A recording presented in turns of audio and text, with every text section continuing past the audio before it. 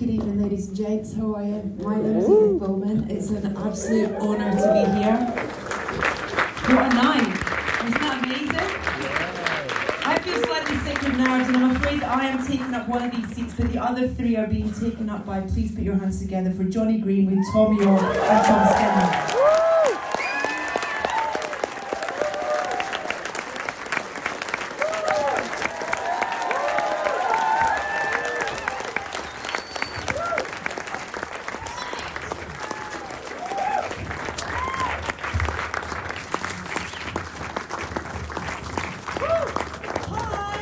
Yes, have you got a train to catch? I am going to open up to questions in the room actually in a little bit. We've also got some questions that have come in from fans on Discord as well, so we'll get through as many of them as we can. Listen, congratulations first of all. What a beautiful piece of work, isn't it? Extraordinary. Woo! Absolutely beautiful.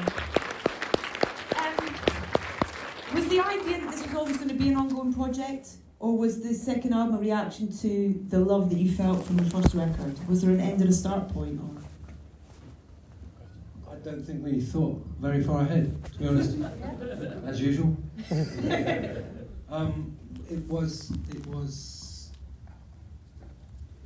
I think actually going out and playing shows was the real revelatory moment.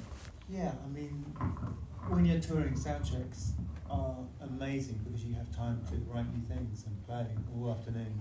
You sound check for like 2 hours quite often just for the giddy hell of it. And he's playing backstage for another 3 hours. Well, there's just instruments lying around and you have lots of free time. It's a great life, you know, it's very lucky. Did you pretty much then have an album ready then when you finished touring? Is that? Almost, yeah. That's anything you have to talk to the guys writing the lyrics. What was the kind of inspiration for this lyrically then, Tom? Was there a thing? Was there a... Do you think about that though? Or are you just kind of... I try not to, very hard. Yeah. I try not to think about what I'm doing a lot. A lot of it is like, if you imagine a really bad sculptor who doesn't really know what they're doing, they just put stuff up and then it doesn't look right, so they take it down again and just keep doing that over and over and over until something goes like, well, that's okay, I can stand in a room with that now, just about. It's a lot of that, really. Then, when you go to record it, that's a different thing again. So nowadays, I often turn up with options. And I see what falls out. Yeah. Well, we got an insight into that at the start, kind of the silent little kind of almost looking through the window at you guys at Abbey Road, which was just a beautiful kind of behind the scenes for us to see his kind of soundless as well. You're welcome. It was sounded great. But seeing, for example, you react to watching the orchestra, you know, in terms of, you know, is that an element where you are kind of relinquishing control to a point? You're handing something over to get something back from your music that you would normally get from the audience, but you're getting it from other musicians as well. And it was lovely to see your reactions to that as well. Do you love that element of it, of kind of hearing people's interpretation of something that you've created? I think, I mean, you never get used to the sound of a real orchestra. It always just blows you away, and you think you know what an orchestra sounds like because you've heard so many, you know, film soundtracks or whatever. And then when you're in the room with one, it's like just another creature. Still blows your mind. Yeah, utterly. We deliberately did a scale thing on this one, didn't we? As well, where like there's 3 of us, so let's get an orchestra that's stupidly large, so when they do come in, you really notice. What do you go into the studio with, though? You know, in terms of the kind of the songs that you have, what state are they in, and what are you going in there? Whether you're going in there with them kind of pretty fully formed, or are you going in there with the kind of the idea that you're going to play, that you're going to explore, you're going to. Some of them will be fully formed, but then, you know, like Tom said, we've been rehearsing them on the road. But often when we try playing in the studio, it wouldn't necessarily work the way that it was working live, so then we'd have to rethink the whole thing. Other things just kind of fell out, sort of almost by accident. Like Wall of Eyes was one of those songs that kind of just happened. Yeah, we didn't have any idea, but we just started that one. There was a few, like the last song you heard as well, You Know Me, was a bit of a maths puzzle. it was as usual for me. I turn up with a bunch of phone recordings, doodles that are not even edited or formed, or fairly shapeless, aren't they, Sam? We put them into shape, and then this thing appears that just has this momentum, you know. So yeah, it happens lots of different ways. We should mention Sam, who's in the room. Hello, Sam. Hi, Sam. Congratulations on your wonderful work on the album.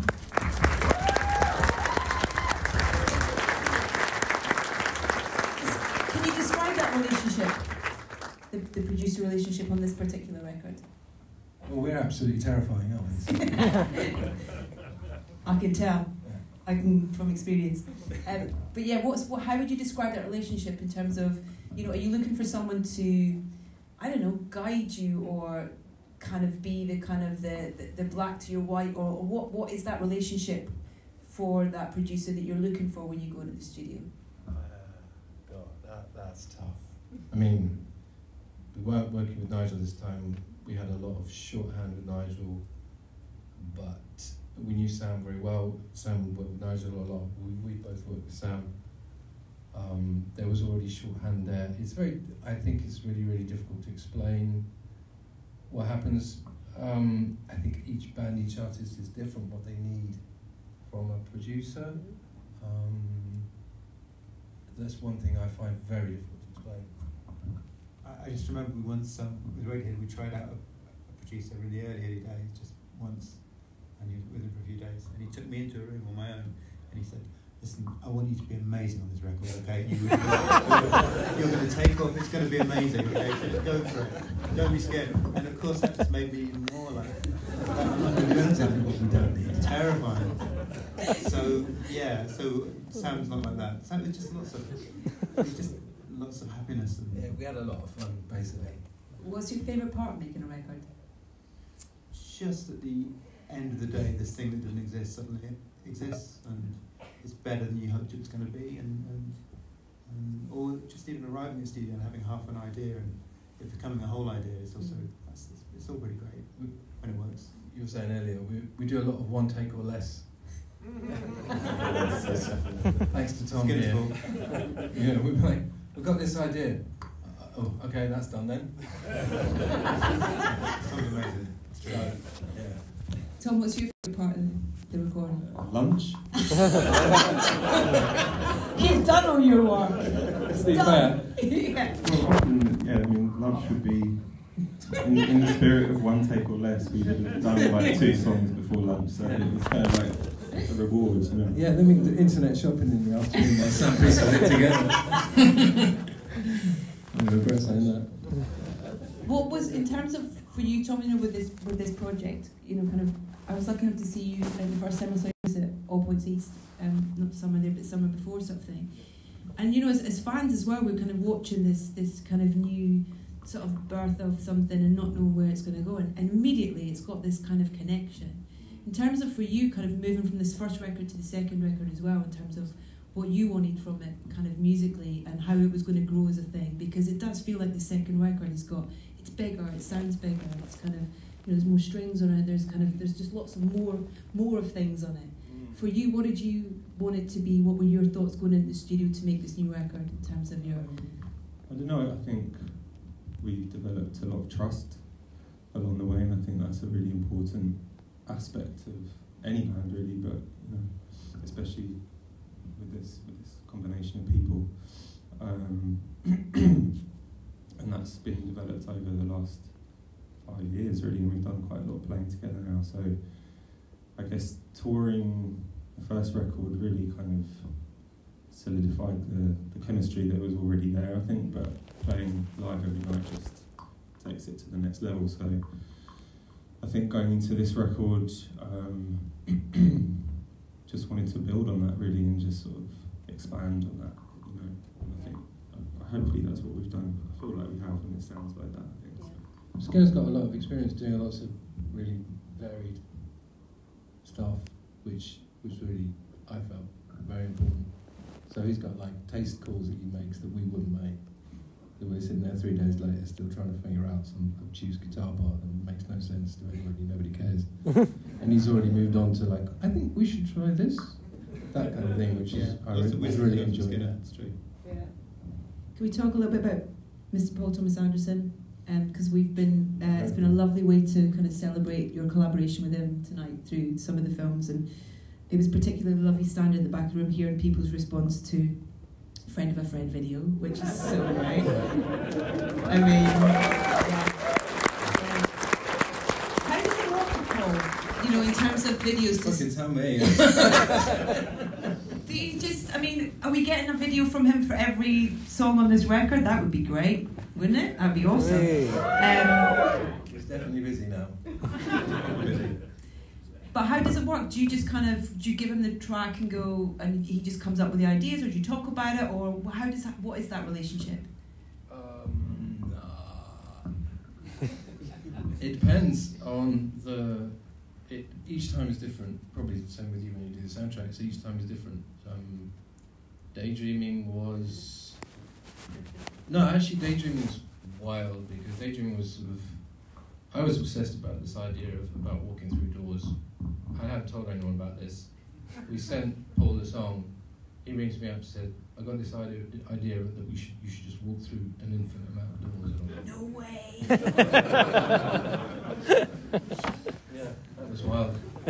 All advice, he said, "I think you should do a dance video with it." I think I've done that. So it doesn't work every time.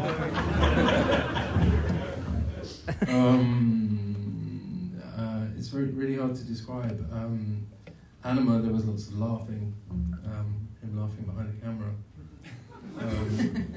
at me. No, because we're trying to do slapstick in our twisted way. I love that he kept a little smile in as well in Wall of Eyes. There's just one little moment where you kind of have a little this little chuckle. And he's kept it in there. It's really brilliant. Right. It's really, really, really good. By the way, there's a special prize for anybody who manages to spot the phone box, which is very close to where we are right now. That features in the video. Actually, when you walk out, you'll see the restaurant as well. But with that video with Friend of a Friend, what did he just? He was like, okay, kids, a school, you're playing in front of them. Yeah, no, I didn't say anything. Everybody just said yes, right? Well, it's Tom's kids in the Stanley's in the. Which one is he? What do you know what it's one of the many ways. Okay, one of the many ways. Is he the one who's asleep? Like me. Is he the one who's asleep? Thankfully not. There's a few sleepers. What is it that collaboration for you is one that you return to though? Why do why is he someone that you work with? Radiohead, you've worked with, Johnny, your relationship's extraordinary with him on the film stuff, and here it is with the Smile as well. I would say to Tom, the thing about the Wall of Eyes especially is that it looks like it's been made by someone who's really excited to own a film camera, which describes him exactly. He's still utterly, amazed at the whole process of making films and moving images. The whole of that video is a camera geek out. It is, because it's all shot, all the multiple exposures shot in camera, and all the zooming in and out shit is hand crank, multiple exposures. Every conversation was about lenses and how we're going to pull off this. I just had this obsession about multiple exposure things. I was sending them all this sort of 1920s, 1930s experimental photography, and but then we got into this idea of this technique. It was super fun, but completely kamikaze. The final shot where I'm sitting along the table like that is all in camera, and a guy pushing a dolly back and forward with a timer and someone counting as he did it to make sure that, I don't know if this makes any sense. Does this make sense? Yeah. But in terms of like technical things, if I made one mistake, the whole thing was screwed. We'd have to start all over again from the beginning. And that kind of stuff, I think we really enjoy that kind of challenge, that sort of thing. As you say, Paul is a massive camera head. Obviously he would be, but I mean, no, really. with regards to the tracks that are on the record, we got the kind of hidden secret track tonight as well in the playback. How do you decide what goes on the record? Because obviously for people who've seen you live as well, there are tracks that you've played live that haven't made it onto either record as well. So that kind of journey where you're working out the kind of what's right for this record, is that what is that journey? Is that an easy decision process, or how do you kind of navigate that or feel that? I mean, the Wall of Eyes just sort of, I mean, there's more songs that we've recorded, but those 8 just sort of seem to fit together.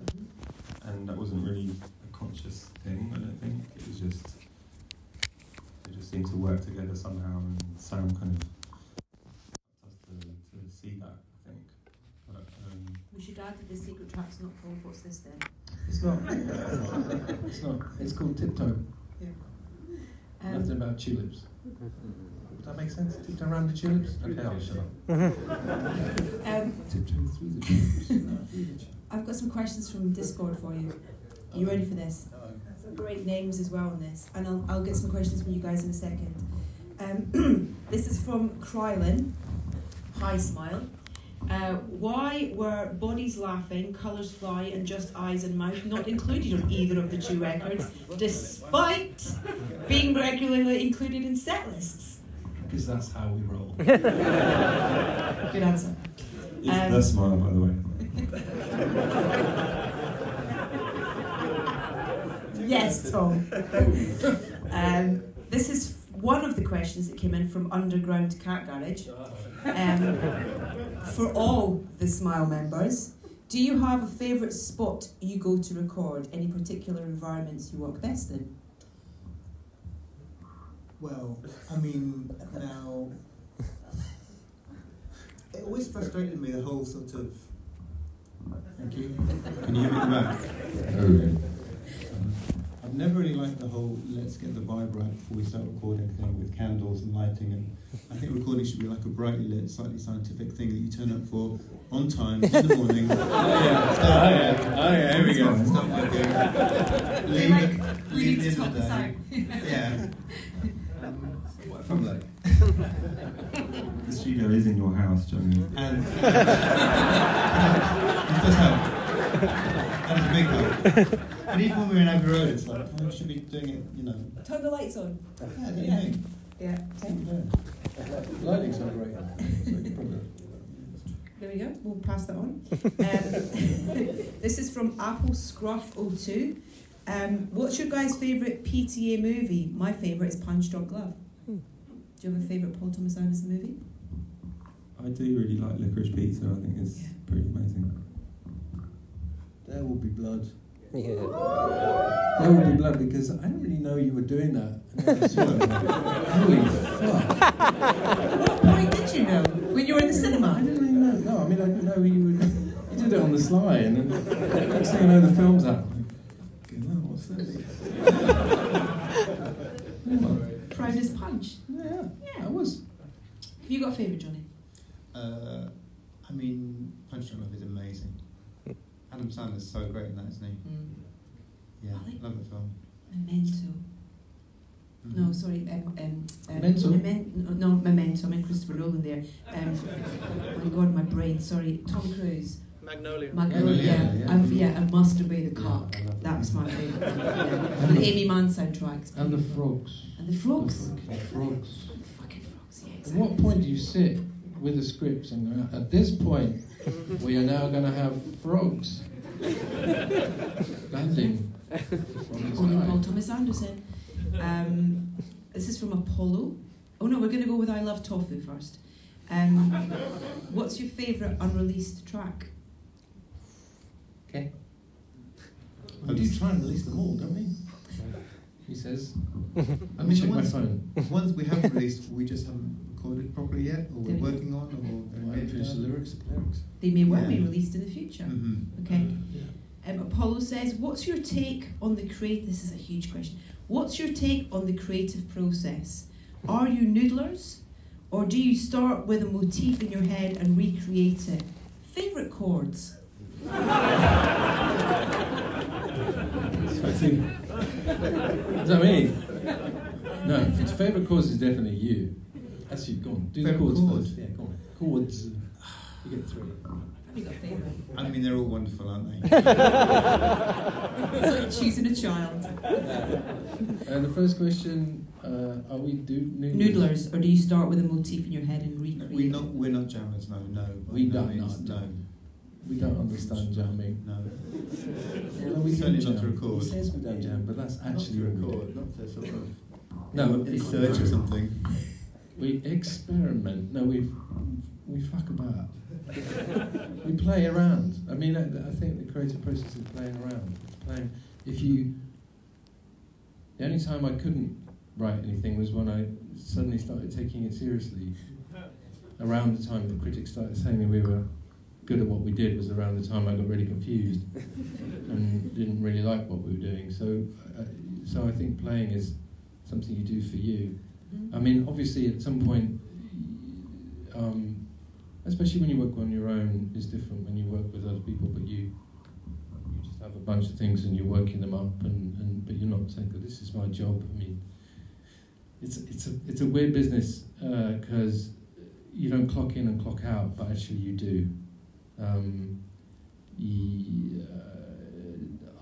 Him and I and you. I know we all. This is what we do. So, but it's not like finishing an assignment. But you have pieces in a room. You have. I always think of not to compare in any way Picasso at all, but just but just because the best way of describing songwriting to me is I saw this picture of him in his studio. By the way, he was a real 9-to-5er. And the rest. And he would have unfinished canvases all around the room in various stages. And that's what it feels like. Writing music feels like that. It's important to know when to stop as well and go home and have some dinner and hang out with your kids or whatever. Oh, really? Yeah. Time out. Because it never really stops. But you do have to kind of clock on. How do you know when a song's done? Like, how do you know when to stop? Sam? When you run out of ideas, I mean, that's a kind of two-stage process because you have there's the torturous finishing thing, which is never that easy, because even right at the end, you can do one thing and you can break it, and then you got to figure out how you broke it, and then you got to take 3 steps back. So that's a sort of technical thing. There's finishing the actual song. It comes roughly around the time I finish the lyrics, I guess. For me, like phew. This is a question from Bel Air Jeff, who is a question for Johnny. Have you had any time to enjoy any video games lately? Have you any recent favourites? Recent ones? I mean, I got a little bit bored with most 3D games that just seem to involve running and shooting.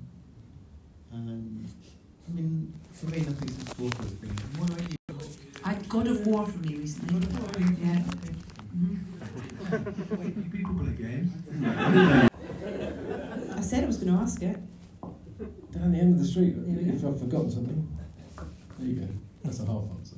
There's a couple of questions came in about books, which is really nice. People were asking about what books you read. What books did you enjoy the most on your 2023 reading list? That's from Microtransaction 5673. Thank you. Snappy. When we cease to understand the world. That one? No. Okay. Benjamin Labat 2. Is that Labat 2? Labat 2. I just finished his new one, The Mania. Both totally excellent. I can't even begin to describe them. Other than they're like a really heavy influence on paintings that we do. I can't explain why. That's something I wanted to mention as well, was because as well as the album being created, the artwork was being created and in sync with that. It's a lovely. It was done in a space. It was done in a space like from there to there. 2 of us during lockdown. Yes. Whilst you were making the record. In betweenies, but yes, kind of. Yeah. So would you say they both kind of fed each other then in a way? Yeah, we sometimes it's less so than other times. We just had Stanley had this thing about these using particular paints, and I was obsessed that it should feel like a topographical map of some description. That's about all we had. But mostly we were just doing about the joy. You know, the first record was done during the pandemic, and a lot of the energy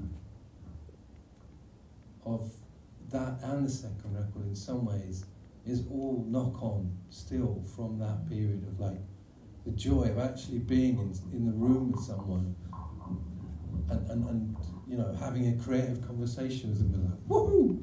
You know, so a lot of deciding to paint like we were painting, where we were like swapping canvases and wiping each other's work out, was just because we were having a laugh. You know, it was fun. It was like a celebration of something. Can't believe we do this for a living, etc. You know. They just have a road in Abbey Road when we were recording. Yeah. We were painting there all day whenever things weren't being done. So it's kind of nice. I think that was the most fun I've had in a long time. We had these big BW speakers set up, and because it was, you know, Johnny's written the scores, and it's not, you know, I just came in and heckled sometime in the room, holding a paintbrush. In his dungarees, in proper overalls. Yeah. You see on the film. Covered in Yes, paint. the overalls. Sorry about the overalls. That's lovely. Well, we've got time for a couple of questions in the room before we run out of time. So, who's got the microphones? Find me someone with their hand up and give them a microphone if that's okay. We got one on each side? Go for it. Hello. Tell us your name and what's your question?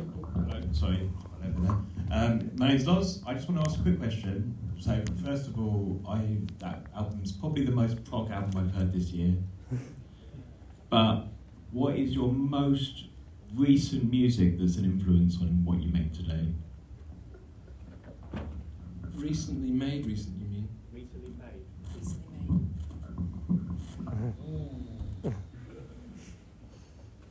No, I don't know the answer. It's too sketchy the way I listen to music, really. I couldn't say, oh. Most recent you've listened to? Changing his tune now. He's just done about, you just sent me a bunch of choral stuff for that Apple Tracks thing. Yes. Some of the stuff's insane, but I don't know the name of it. Johnny, would you like to elaborate? I mean, I could get my phone out, but that's lame, isn't it? That's fine. Do it. Yeah. You carry on. No, while I'm looking. What about you?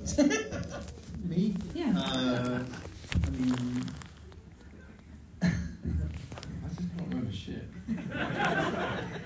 Tom? I can name a bunch of things, but I don't know, I've been listening a lot to a guy called Jimmy Jeffrey. That's one thing, but I mean, that's one of many things.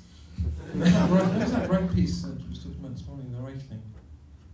I was Steve Rock? telling. Yeah, Daydreaming. yeah, it's beautiful. That's insane. It's amazing piece of music. It's based on the Psalms. Steve Rice wrote it, and he used all the instruments that are mentioned in the Bible. So it's supposedly, you know, it's a nod to what would have been heard, and it's just amazing music because it's all obviously just on paper. There's no electronics, but it sounds like there's all these delays going on and all this processing, but it's all just being done with acoustic instruments. Mostly choral. In fact, a lot of what he's put on this list is choral, which makes me think maybe we should do choir stuff. I'm getting a hint here. Well, choir like strings, they tune to each other. It's less of a, you know when you're playing piano, it's always a compromise of what the pitches are. Mm-hmm. It's but choir, it's just slightly alter their notes that, you know, about like I could be very boring for lots of people at this point, so let's possibly move on. Then.